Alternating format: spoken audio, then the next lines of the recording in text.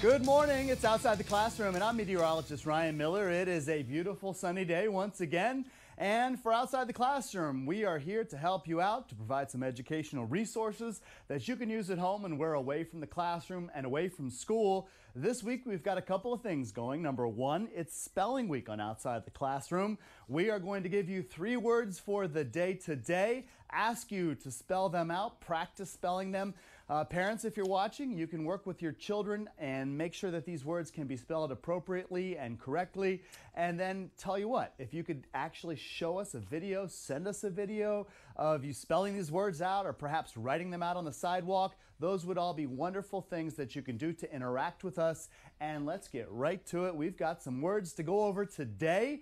Today's 3 words are going to be used in the show. So I want you not only to write these down and remember them, I want you to listen for these words as we go over some of the activities today. Contour. Contour is one of our words. It's the first word. Suburban is the second word, not the vehicle, but something else. And geographic. Geographic is our third word. Those are the words that we have for today. Please practice spelling them out. I'll tell you what, if you're watching us on Facebook, if you could actually send us a quick picture of you practicing these words or a video, we're on Facebook Live. That would be a wonderful thing to do. Let's just go over a couple of other things here to make sure we're all taking the activities that we're providing and doing them in an appropriate way.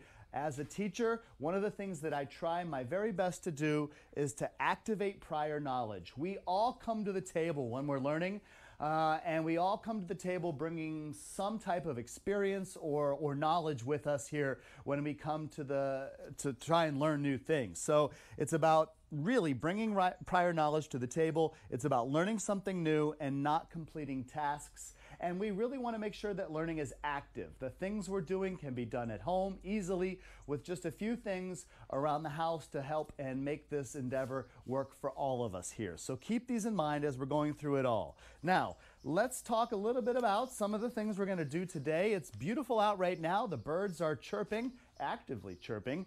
Changes are all around, and we're going to continue to monitor change. We're actually anticipating some very heavy wind later today with a weather front that's going to be coming through. We have on our website, if you go to WJLA.com, full instructions on how to build your own anemometer at home. And when the wind starts blowing, you can take your anemometer and measure the speed of the wind. That is an idea for you to do at home today, if you're at least around the Washington, D.C. area.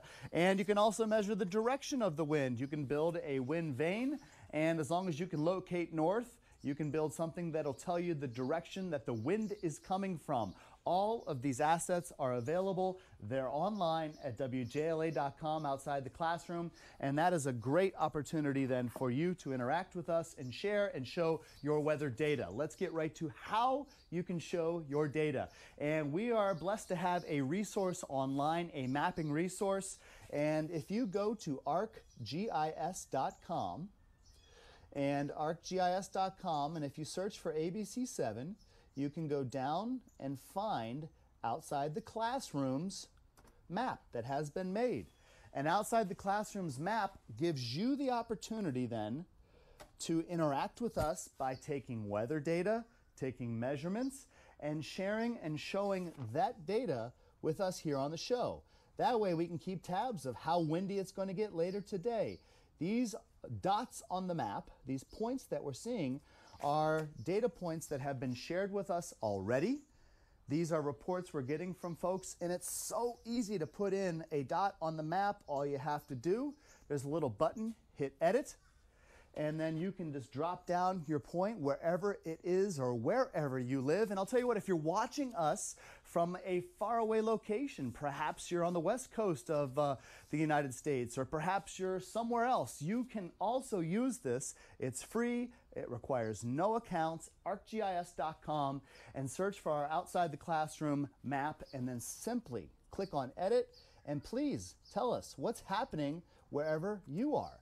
You can put in the data, you can tell us the wind speed, everything is there. It's all built and easily activated by you to try and record and share data with us. So we're going to be measuring wind, we're going to be measuring wind speed, wind direction, we're going to be looking at how you can measure air temperatures and also how you can measure out the air pressure that we're detecting in the sky and the relationships between all of those. Let's get to a couple of things for a moment. I wanted to show you a picture. I took this about 10 days ago, actually. It's a picture of a nest that we found in one of the trees near the home that I live in here. Let's take a look at this. We can see that there are some eggs in there. I didn't know what kind of bird laid these eggs or what kind of bird's nest it was, so I had asked folks that were watching the show to reach out to me, please. If you recognize or could tell me what would these eggs be a bird from what bird would the eggs be from? And we found out that they're cardinal eggs. And yesterday, from afar, I don't want you to think that I got close. These pictures are actually from afar. Let's look at the other picture here. The eggs actually hatched, and we have baby cardinals now in the tree that we have, the pine tree in our backyard. So we have gone from eggs to baby cardinals very quickly in about 10 days, and we're going to keep tabs on the changes that are occurring back behind me in that pine tree as we can welcome some new baby cardinals to the world here. And we're in Virginia. The cardinal is the state bird of Virginia. Perhaps you could look up what the state bird is wherever you live and let us know and share that with you here. So today we're going to be talking about literature, changes in literature. We've got a great exercise coming up from my dear friend Sarah Congable. We're going to be looking at changes in our bodies, and we had the tooth fairy visit our house last night as one of the baby teeth came out of our daughter Kennedy, and we're going to be looking at how you can measure and graph out some of the data from the garden back behind me. All of that coming up in just a few minutes when Outside the Classroom returns.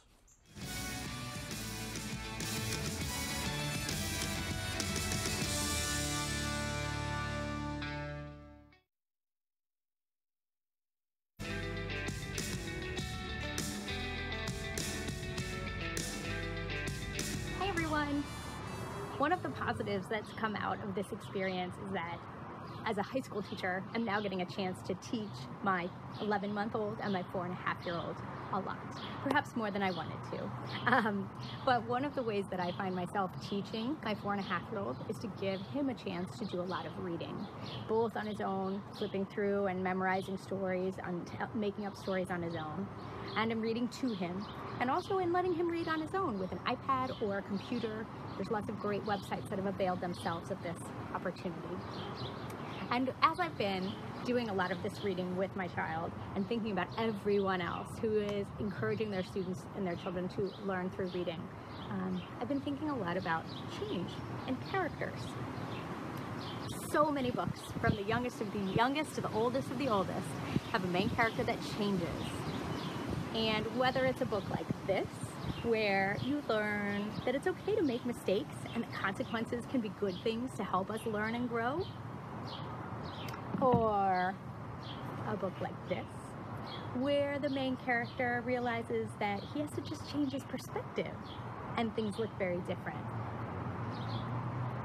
Or a book like this, where we realize that everyone is motivated by different experiences and different needs and has different circumstances. A good way to get kids to think globally and broadly. Or our current favorite, thanks to Mo Willems' Daily Doodle, where you learn it's just okay sometimes to have fun. Couldn't we all use a little more levity right now? For those of you that have upper elementary or middle school readers, you have the beautiful experience of young adult literature. It's time to name this kind of book in which a character changes, has some sort of journey to learn more about him or herself. It's called a Bildungsroman. You're welcome to Google that with your child and even look up the etymology. Very fun. The nice thing about YA books is there's so many serials. So while one book can show you how a character can change to become more self-aware, 3 or 4 books later, you realize the character actually has some agency. And 3 or 4 books after that, the depth of the character has been developed such that he or she has become self-actualized. So these are really fun to trace change in characters over a whole series. And for high school, university, and adult readers who are reading literature of every kind, fiction and nonfiction, often follows the same Bildungsroman pattern. Really, it's all about a journey, isn't it? Almost every story is a journey of finding more about oneself. And the fun thing as you read more literary fiction particularly, you sort of find that your relationship changes as the main character changes as well. So this is really fun fodder for discussion. As a character evolves and grows, how do you feel better about him or her? Or perhaps you look at him or her differently in a negative way too. So have fun reading. Take a moment to escape the current chaos in a good book and enjoy talking about change.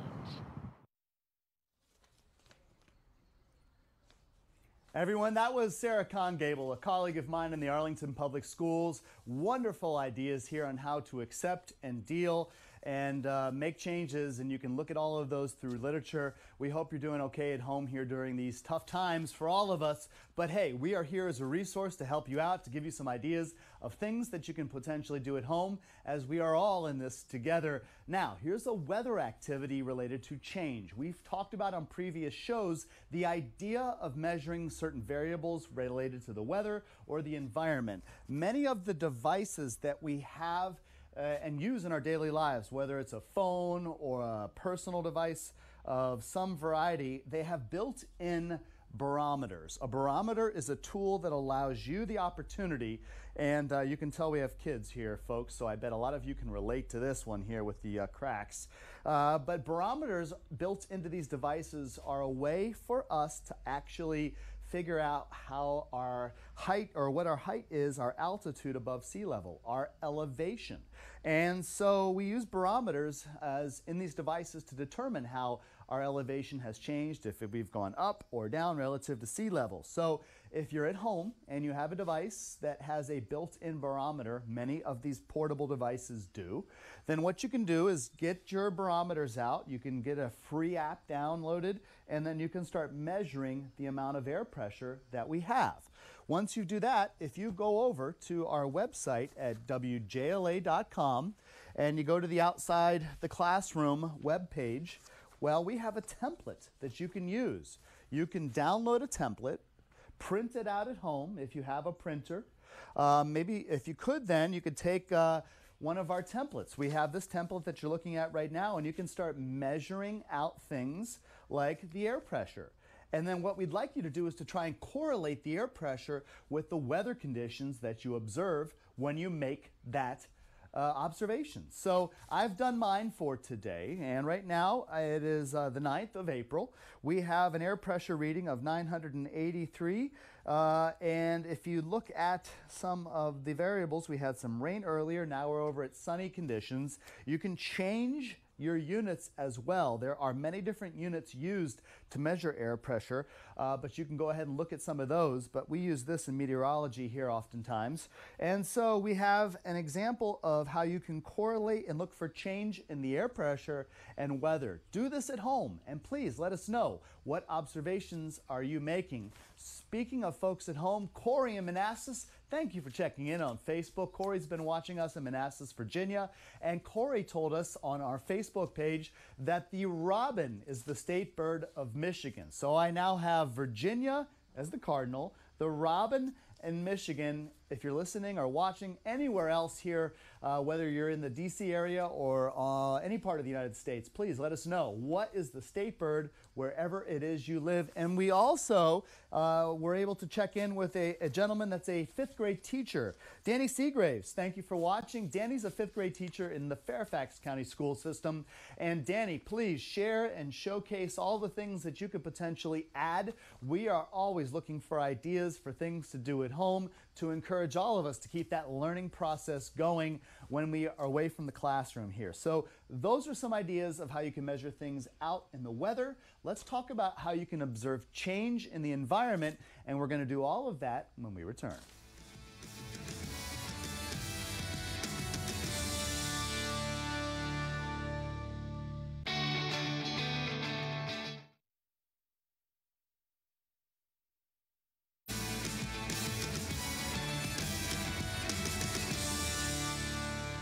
I'm Jeff, and this is Charlie, and today we're going to learn about waves. So Charlie's in 4th grade here in St. Louis at Holy Redeemer, and his class is learning about waves right now. So we thought it'd be good to make a wave in a jar at home so we could practice doing some experiments on our own and learn about waves. So if you want to hold that up, Charlie, so everybody can see your wave in a jar. So to make a wave in a jar, you need a couple things. You need a jar or a plastic bottle that you can seal the lid tight, and then you fill it halfway with water, which is the blue you see. So we added a few drops of blue food coloring so that you can see very clearly where the water is. And then you have to add oil on the top, so either vegetable oil or baby oil, but you want to fill it almost to the very top of the jar. And then cap the lid very tight, clean up, and then you're ready to go. So why don't we show them how it works, okay? So Charlie's gonna make a small wave to start. You can see if he tilts it back and forth, he's giving some energy to the jar, that's how we're making waves, is with energy.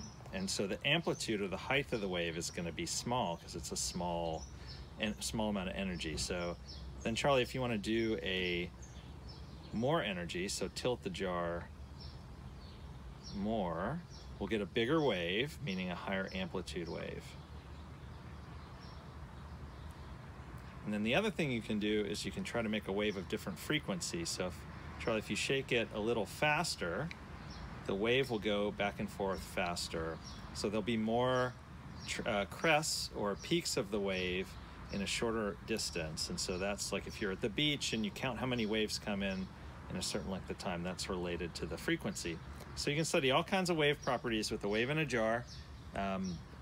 It's a fun little experiment to do at home.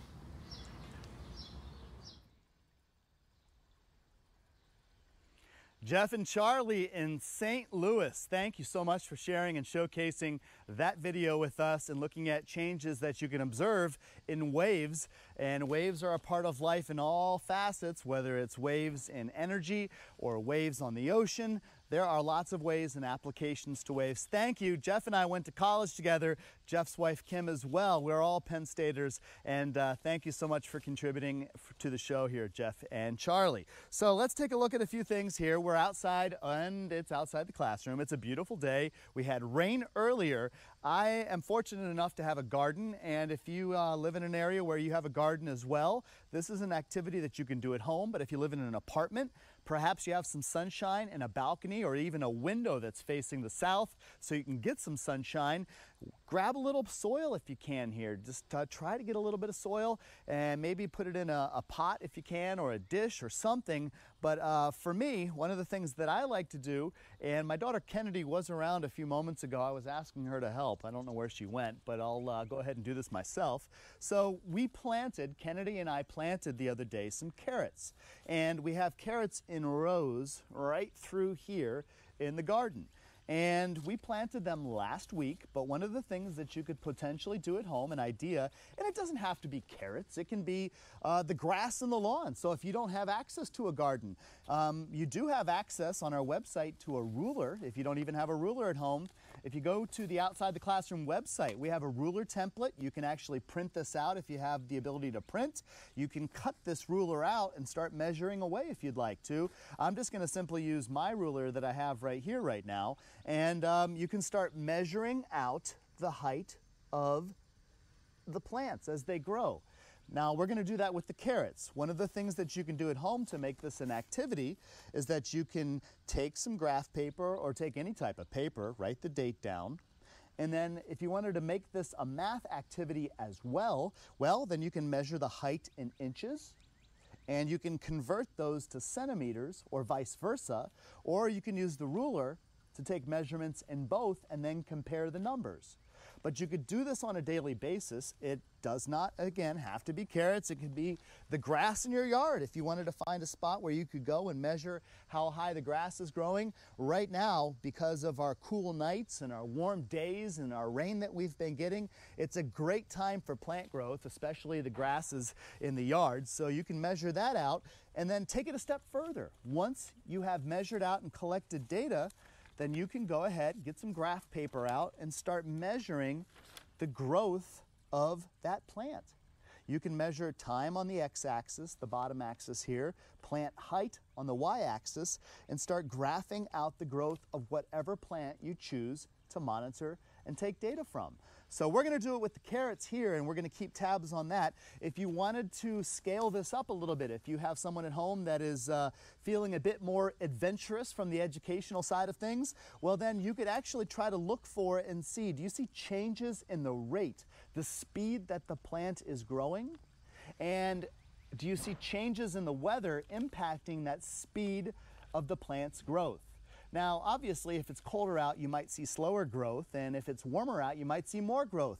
But I'll tell you what, you can actually quantify that, you can measure that out, and then tell us, report back to us at home and say, hey, Mr. Miller, this is what our plants are, these are how our plants are growing when it's warm versus cold. So those are some ideas that you could do at home as we're away from the classroom. We've got templates for graph paper, we've got templates for rulers, we've got it all outside the classroom at WJLA.com. And please, on Chime In, which is also a part of that WJLA.com website, share and show us your videos and your pictures. We'll have more when we return.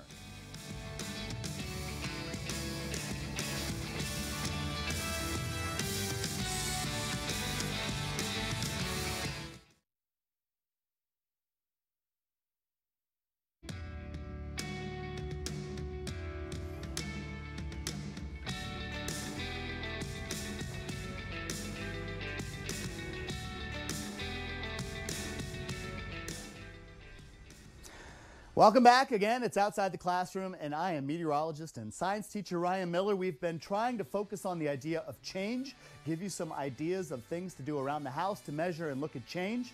One of the other items that we explored yesterday and to continue today, on our website at Outside the Classroom, you can look at and measure temperatures and look at the differences between the urban and rural areas wherever it is you live. Thanks for watching. This is Outside the Classroom. We'll have a lot more activities for you, all the while we're away from the classroom.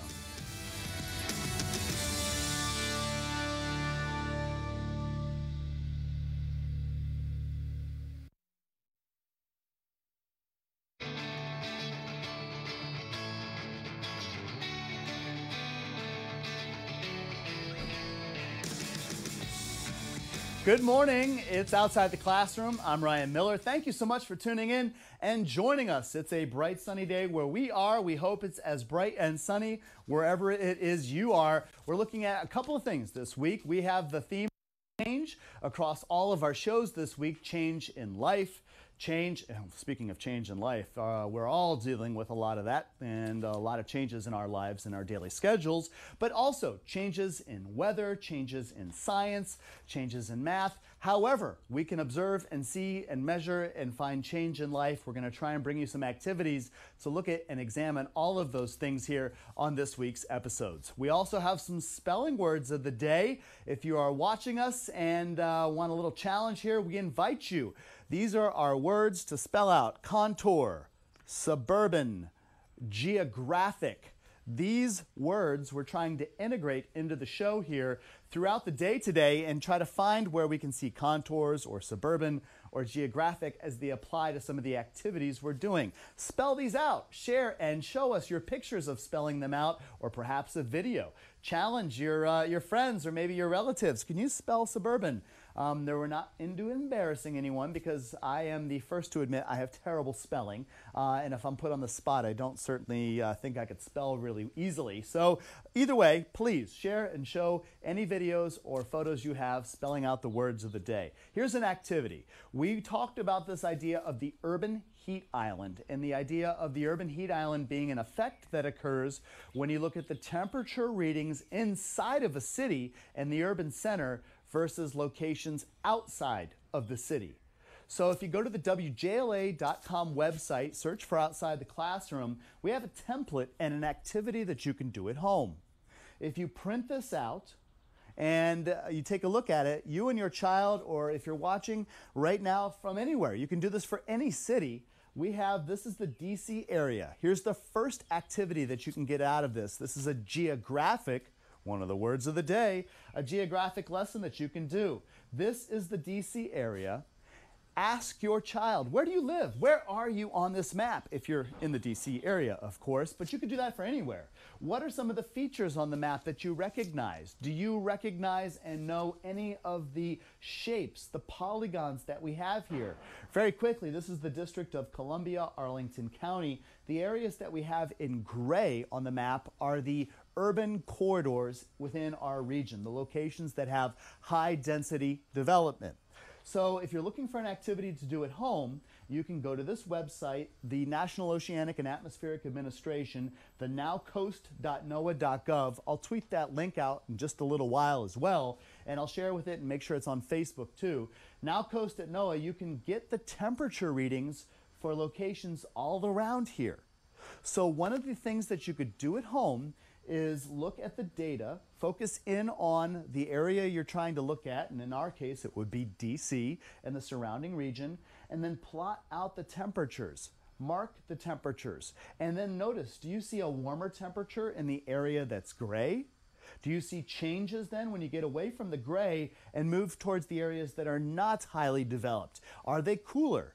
That's an idea. Now, I did want to show and showcase with you here the website that we use. It's a government website through the folks at NOAA. Very easy to use, actually, with lots of information and data that you can pull up at home and look at. It starts out in the United States, but if you zoom in on a location, and in our case here, it's DC, in the DC area, we'll zoom in. And as we zoom in on the DC area, just like I showed you in that template, we are going to see and be able to pull up some readings. So I'm going to click on temperature, put that in there, and I will get the points, I hope. Something always works when you practice, and then the moment you stop practicing and go to use it, you end up, unfortunately, not having the data. Nevertheless, there will be points that will show up at some point when the data catches up here that would allow you to plot on a map, just like I showed you, all of the data that we have for temperatures or readings. And we're going to be talking about how you can model the weather through a station next week. Modeling, not necessarily on a catwalk, but modeling is going to be our theme for next week. And we're going to look at some models and look at temperatures and all the things that we have in the weather to look at and involve our environment. When we return, we've got a really cool video from the International Spy Museum, Changes in Disguises. All of that coming up in just a few moments.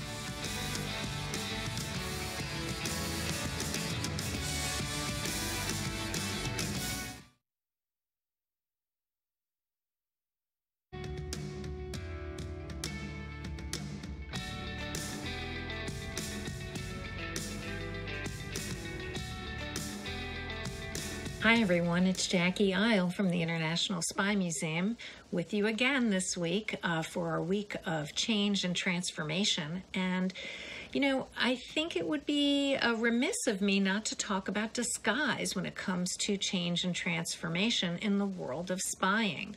So as you can see, I changed my look up a little bit. I just stuck on a baseball hat, stuck on my sunglasses, but it's really easy for me to just do what we call a quick change by taking those items off and going back to my regular look. And that is something that spies call a quick change. Now, for spies, disguise is really important, and it could be a matter of life and death for them when they're operating overseas. It's important for them to conceal their identity, come up with a fake name, even have fake passports and identifications, but also to change their look. And the reason is that keeps them safe when they're operating undercover in a foreign country, so that people don't know who they are and they don't what's called blow their cover or expose their real identity. So disguise really can come in handy.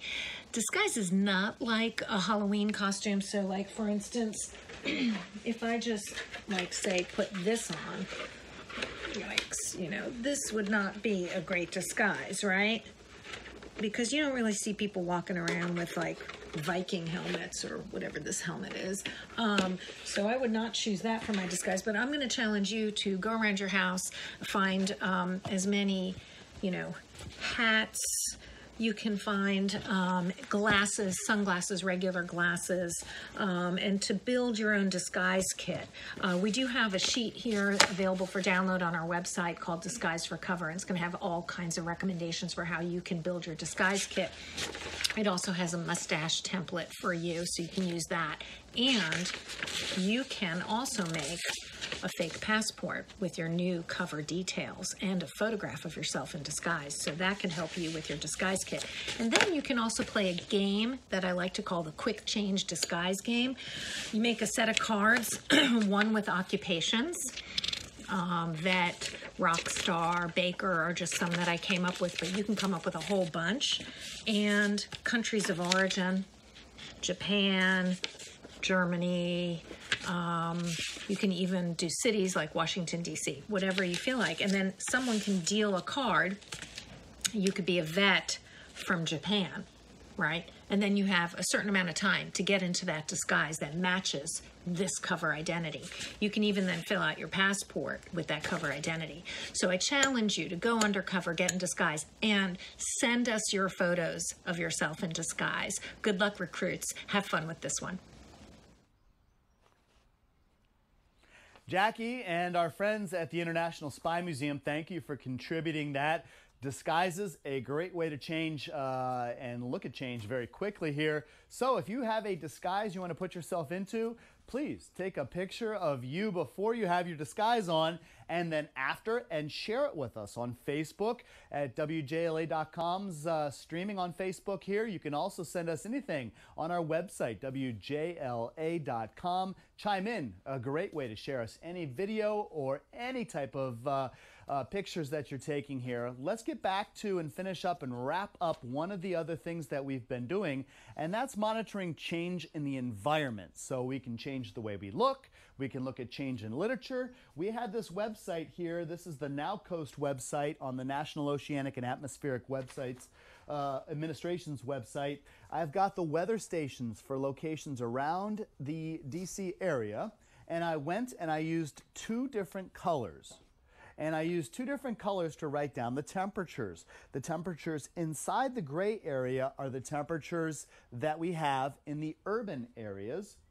And the temperatures that are in blue are the temperatures in the rural or suburban parts of the DC area. So you have these differences in temperature, and you can look for changes. If you do see any changes, this is a template with the website on it, and there are some directions on how to do this, and it's easy to find this on WJLA.com's Outside the Classroom website. So here's another idea for you to take a look at and monitor data from the convenience of your home. If you have a printer, fantastic, you can print this out, or you can even perhaps just plot them out on your computers. So here's another idea, looking at the idea of colors and changes in colors right now.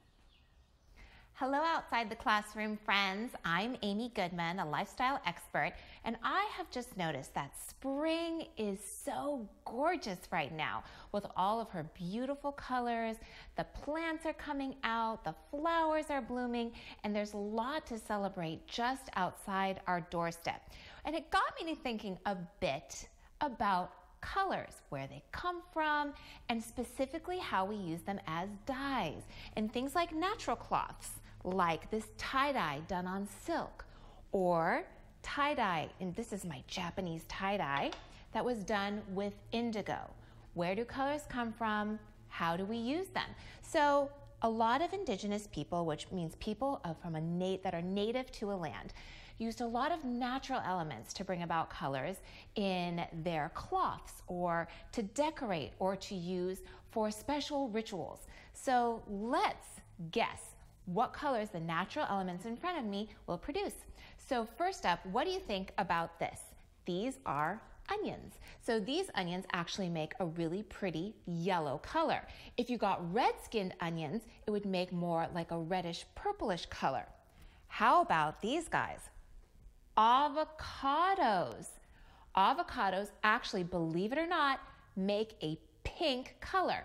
That would include both the skin and also the seed inside if you use it. A pink color.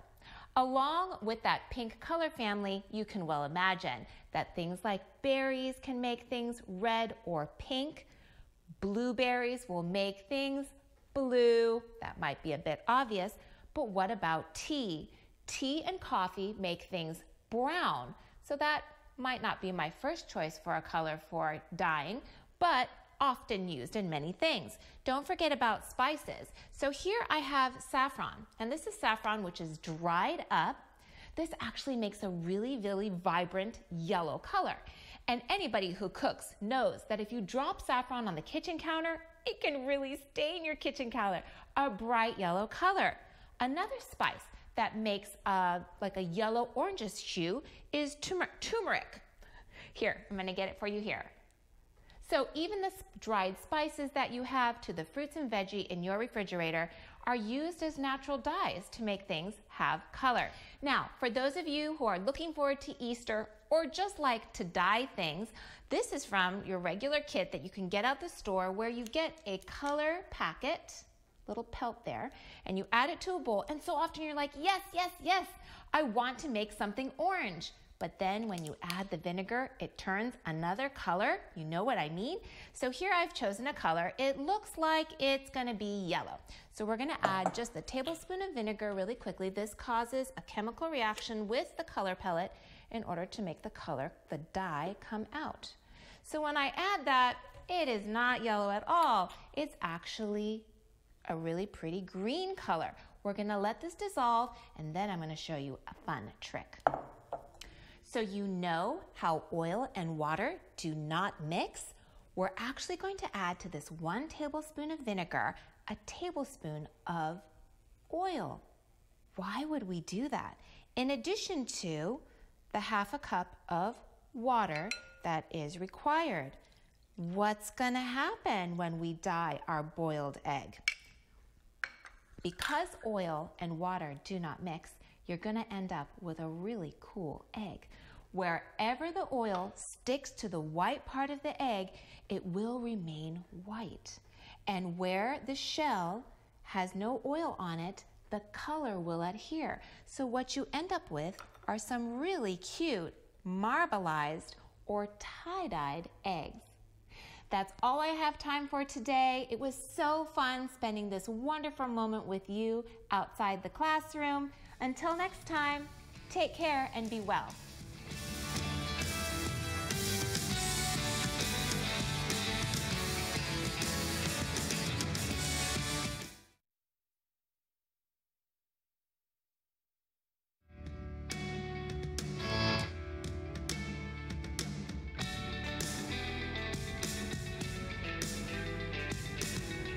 Hi there, I'm Raquel of Fabulous in the Kitchen.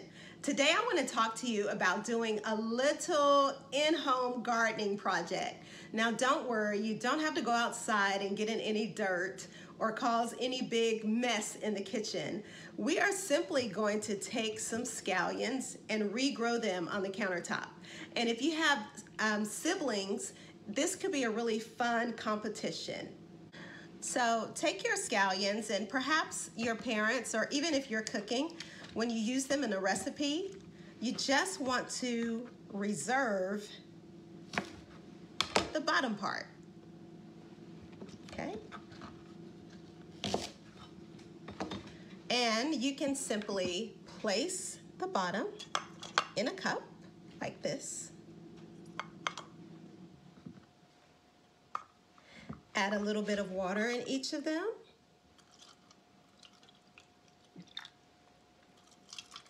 Just want to cover that root really good. And then just sit them on the kitchen countertop. They don't have to be in the sun, but if you sit them in the sun, great. And your scallions will regrow in a matter of days. Look at these that I've regrown on my countertop already. Now, the way you can make it competitive is to see whose scallions grow the longest. So take a measuring stick every couple of days and see how far your scallions have grown. I hope you have fun with this great project and enjoy. That's a cool idea for you if you wanted to do some regrowth here and look at change from some scraps from some certain vegetables. Please take a look at that and try it at home. Send us some pictures. Here is another idea that you can do around your apartment building or wherever it is you live. I call this the old scent diary. In the springtime, talking about change, we have lots of changes and lots of really nice scents as many of the plants that are around us grow and start flowering. One of my very favorite scents comes from this plant that I planted a few years ago. This is a lilac, and it has such a great smell, and there are lots of really cool smells all around wherever you are, whether you're in the DC area or beyond. So here's my idea for you that you can look for change in smell, change in the appearance of plants. We came up with, in my house, a scent scale. And I wrote the scent scale here in sidewalk chalk. You could do any type of scale with your kids at home. We have a 1 through 4 scale here. 1 meaning yuck, don't like the smell. 2 is okay. 3 is a good smell, not great, but good. And 4 is awesome. So develop your own scale and use your own words, or suggest some words, or have your kids try to come up with some words to describe your scent scale. And then start looking around, or more importantly, start smelling around wherever you live and come up with a map of where you have really good scents coming and actually things that may not smell at all or don't smell good at all to you. So that's an idea that you can create your scent scale, your scent diary. If you wanted to take this a step further, you could take pictures of the plants that you have around you. You could try to identify the plants that are around you, the common name, the scientific name, but those are ways to scale up or scale down your activity. But it does take advantage of the fact that it's springtime and there are so many really cool plants that are coming out right now and flowering, and even better smells that are coming from lots of these plants. So think about creating a scent scale and doing a scent diary here, and send and share and showcase all of the things that you're doing at home with us as we get through this time away from the classroom. This is Outside the Classroom. I'm meteorologist and science teacher Ryan Miller on this beautiful morning across our region. Thanks for watching, and we'll see you in a couple minutes.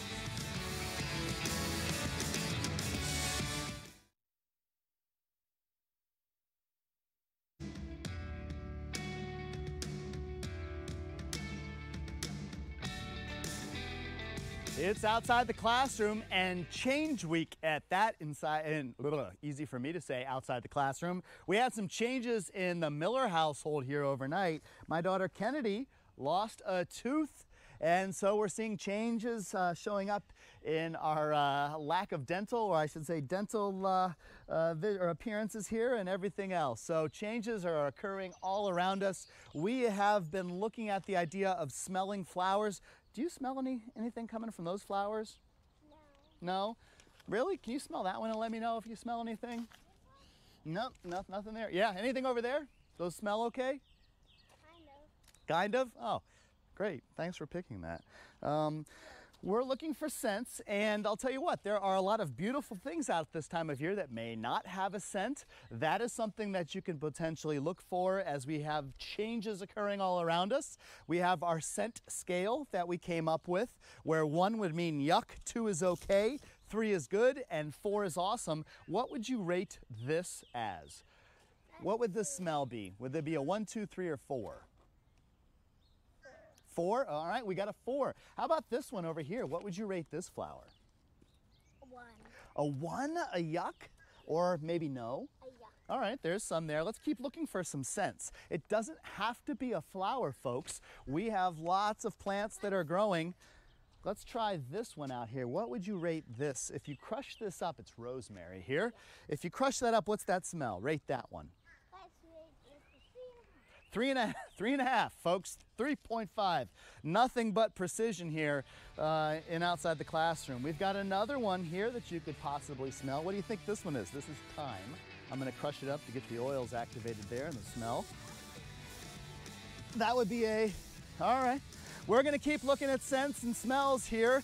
Please let us know how we're doing outside the classroom at WJLA.com. Thank you for watching. We hope to see you again soon.